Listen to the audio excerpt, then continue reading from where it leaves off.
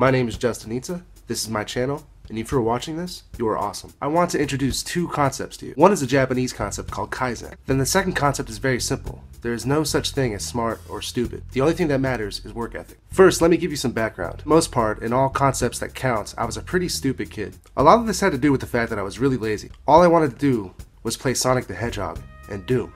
I always did okay in school, but I never cared if I was stupid until somebody said I was.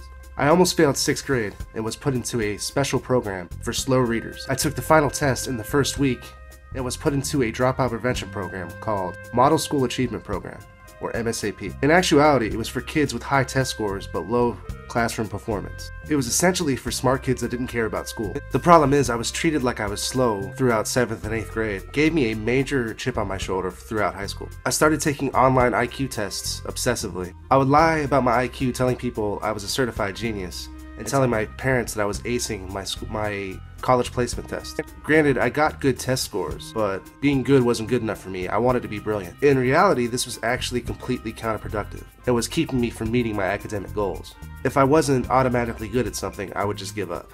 This would make me feel stupid. I would also only focus on subjects I was good at.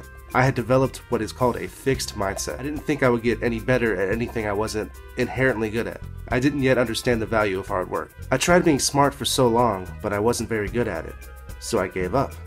That is when I started learning. The first thing I got really good at was running. I'm a horrible runner, but in 2011, I was running 6 to 7 miles 3 to 4 times a week. I do not have a natural talent for math, but I re-taught myself math in 2013 when I took a math class. I was falling asleep because the subjects were so easy for me. That was the first A I got in a math class since I was 10 years old.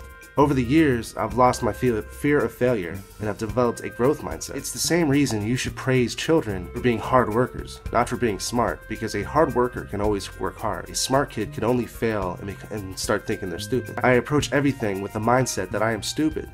Therefore, I have to work twice as hard in order to understand things.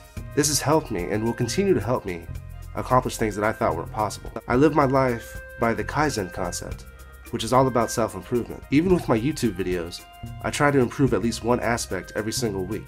This way, they can only continue to get better. These are concepts that can apply to anybody. Don't forget to subscribe, and as always, until next time, if you like my video, subscribe. If you like my music, buy it. And if you hate me, tell everybody.